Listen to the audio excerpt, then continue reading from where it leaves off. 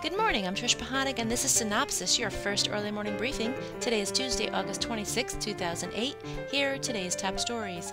ABC's Dancing with the Stars will be back for Season 7, beginning with a 3-night premiere on September 22nd at 8 p.m. This new season will follow 13 celebrities as they compete for the Disco Ball Trophy. Lance Bass, Grammy winner Toni Braxton, host, actress, entrepreneur Brooke Burke, Rocco Disparito, celebrity chef/author, Olympic gold medal winner Maurice Green, Kim Kardashian, model and star in the E! Show Keeping Up with the Kardashians, multiple award-winning actress Cloris Leachman, Disney Channel star of Hannah Montana Cody Lindley, Susan Lucci, Misty May Trainer, Olympic gold volleyball champ, actor Ted McGinley, comedian Jeffrey Ross, and Super Bowl champ Warren Sapp. NBC's universal coverage of the Beijing Olympics resulted in a 17-day rating of 16.228. Due to Nielsen's delays yesterday, a final total viewer count will be released today and reported in tomorrow's editions. Well, Survivor fans, you're going to have to wait just a little bit longer. CBS is changing the season debut date of Survivor Gaben Earth's Last Eden to September 25th and making it a 2-hour premiere starting at 8 p.m. Now, the series, which will broadcast in high def for the first time, was originally scheduled for a 60-minute episode to be released on September 18th. Lifetime Television introduces a first-time schedule of original unscripted daytime programs. Mom's Cooking. Moms and daughters will cook favorite recipes together. It airs Monday through Friday, beginning this December. Lisa Williams, British clairvoyant, returns to the network in this half-hour, 5-episode special from Merv Griffin Entertainment, which will air over 5 consecutive days starting October 27th.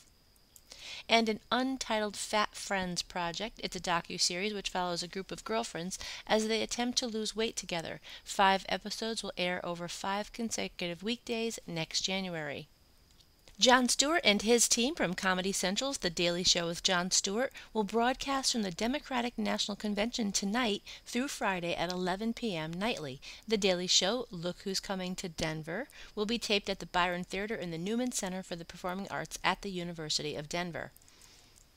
Under production and development, ABC announced 5 new series orders, including 3 comedies: Cupid, about a guy who thinks he's Cupid; Better Off Ted, starring Jay Harrington, who plays an office worker trying to move up in his corporation; and Single with Parents, starring Alyssa Milano, about a young woman juggling her parents, played by Annie Potts and Beau Bridges.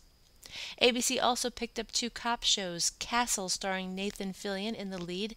He plays a novelist who helps the NYPD solve murder cases. And The Unusuals, an ensemble show also set within the NYPD inside a crazy precinct with Harold Perrineau Jr., Amber Tamblyn, Jeremy Renner, Adam Goldberg, Kai Lennox, and Terry Kinney.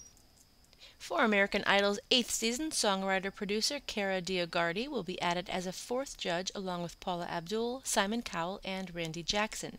American Idol will premiere next January on Fox. Over at MTV, they selected Mario Lopez to host its newest live music competition series, MTV's Top Pop Group, which opens September 11th at 10 p.m. The list of celebrity judges and mentors will be announced later. 9 aspiring pop groups will compete for the $100,000 cash prize and the title of MTV's Top Pop Group. Richard Karn will host GSN's Bingo America, which began production on Season 2 in LA with 65 episodes. The game show will debut October 6th, airing weeknights at 6:30, with encores airing Saturdays and Sundays at 4 p.m.